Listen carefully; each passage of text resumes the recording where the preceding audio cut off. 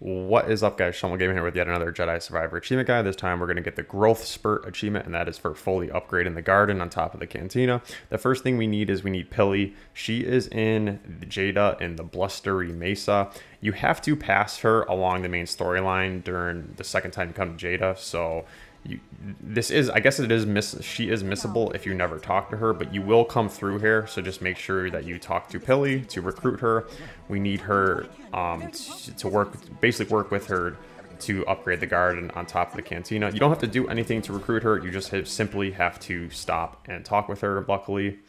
And once you do, you will get a little tutorial and she will go back to the Cantina. Now, what we need to upgrade the Cantina is we need seeds, of course. We need seeds to plant plants, believe it or not. Anytime you see plants with green, basically, I don't know if they're like butterflies or whatever they are flying around, we basically just need to attack them with your lightsaber and you will get seeds. You don't need a crazy amount, but you do need, I guess, a decent amount. And then when we get to the Cantina, you will get a little tutorial about what is going on up here and how to do things, but it's all really basic.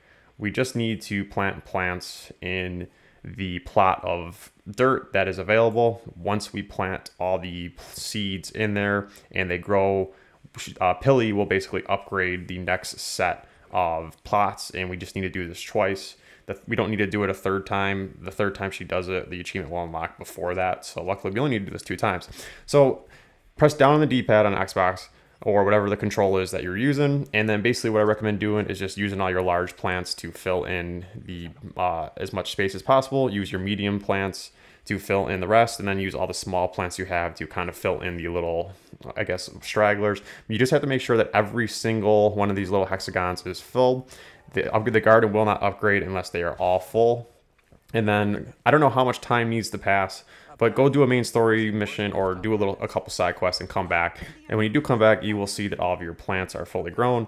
Pilly will mention that she has now cleared out another plot of dirt for us to plant more seeds. It's actually 2 more plots now. Again, same process, just fill in all these hexagons, use your large plants, medium plants, and small plants. I'll show you where I actually was missing some this time. I planted all the plants when I came back, but yet the garden wasn't upgraded, and it turned out that I was actually missing some. There's a couple that are kind of hidden depending on which way your camera is facing. I'll point those out in a second.